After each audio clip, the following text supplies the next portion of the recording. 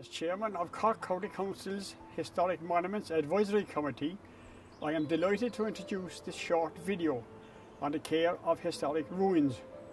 The production of this video is in line with our chief function of our committee to provide advice on best practice regarding the care of our historic monuments.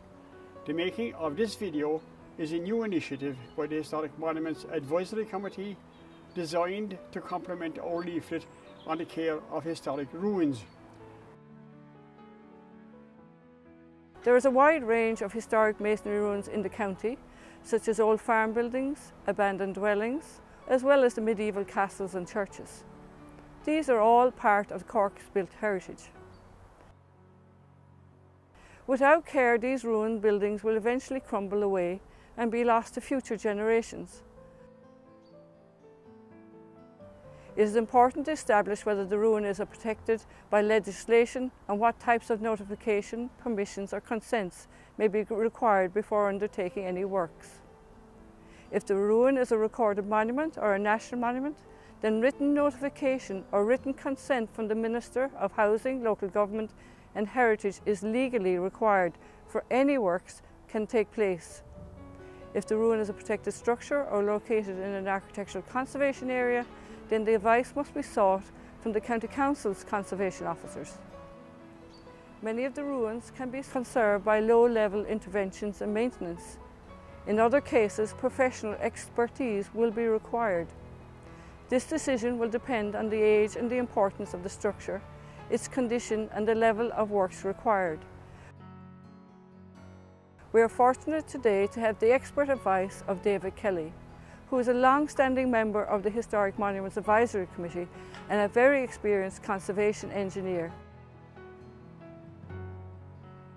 We are here today to introduce conservation to a more general audience. At this site, before you enter, you need permission to enter and you need to know what consents you have. So, assuming that you have your permission to come in and you have your consent, the first thing to do is to make an assessment of the building.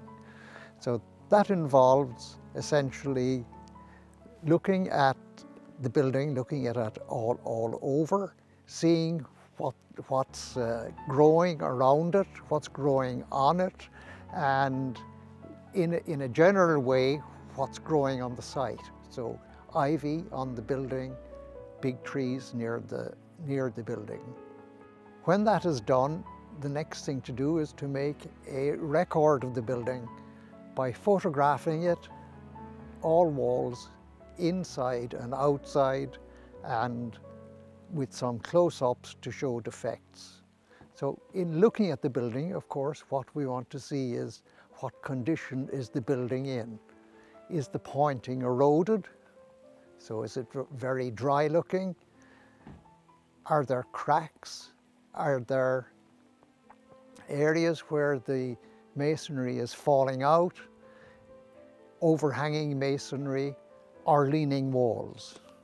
Any of those last three, especially overhanging masonry, leaning walls, or crumbling masonry, will need specialist advice. The purpose of conservation is to preserve the historic structure for future generations and to reduce its deterioration into the future. The principle of conservation is minimum intervention, and that means doing the absolute minimum to the structure that is necessary to stabilize it or prevent it from deteriorating further. What we're interested in is historic masonry, that is buildings or structures made of stone. In County Cork, they are either made from sand and siltstone, which is soft and can sometimes be very friable, or limestone, depending on the area in which the building is located, always quarried locally. Most construction is built with what we call rubble stones. That is, they're built more or less as they came from the quarry. Sometimes they're roughly squared. But those areas around windows and doors and the coins of the building are usually better squared. They may be laid in a random fashion, that is where there is no discernible difference between the construction of the masonry as it rises up. Or it may be laid in courses where you will see each day's work defined by a straight course. Now that you've got all your consents in place and you have all your permissions, it's time to organise a programme of work. Now, the very first thing is to control vegetation. This is something that has to be done on an annual basis. The biggest problem is ivy, and the ivy will have to be trimmed back tight to the wall, but stems must not be cut. The ivy must be kept alive. This will avoid destabilising the masonry and allow for the wall to be examined more closely. Vegetation on the ground needs to be trimmed or cut with the clippers. Herbicide should not be used on the ground or on the ivy at this stage. And now that the vegetation is under control, it'll be necessary to reassess the structure, and that will allow you to prioritise those areas that first need to be repointed. When funding is in place, you may now tackle some of the ivy, but only the ivy in the area that's going to be repointed. That will have to be killed off, and the roots and the stems taken out. And special care has to be taken in removing the aerial stems, that's those that enter the wall, so that the wall may not be disturbed in the process. The mortar for pointing will be made with natural hydraulic lime, either NHL 3.5, where the stones are hard or on exposed areas, or NHL 2 for softer stones and more sheltered areas. The mix proportions will be 1 volume of lime to 2 volumes of sand and grit, mixed in a rotary mixer for at least 20 minutes with only sufficient water added to make the mix workable. The joints in the stonework where the mortar has already fallen out or been eroded, or where the mortar is loose, will have to be raked out in advance of pointing to a depth that's equal to twice the thickness of the joint. The area will need to be pre-wetted the day before, and then the mortar is packed tightly into the joint.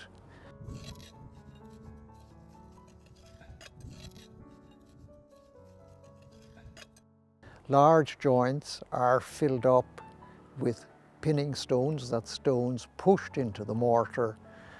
The mortar is then struck in a concave finish, and finally, as it goes off, it is finished with a stiff brush which is used to hammer it in. And now that you've finished pointing your section of wall, you must finish the wall top over that area.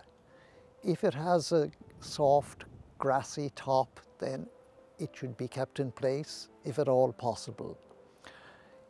If not, then the area above the wall, on the top of the wall, will have to be cleaned out and pointed, and the mortar pointing shaped so that the rainwater will fall off and pools of water won't gather on top. That's called flaunching. Your programme of work on that section is now complete.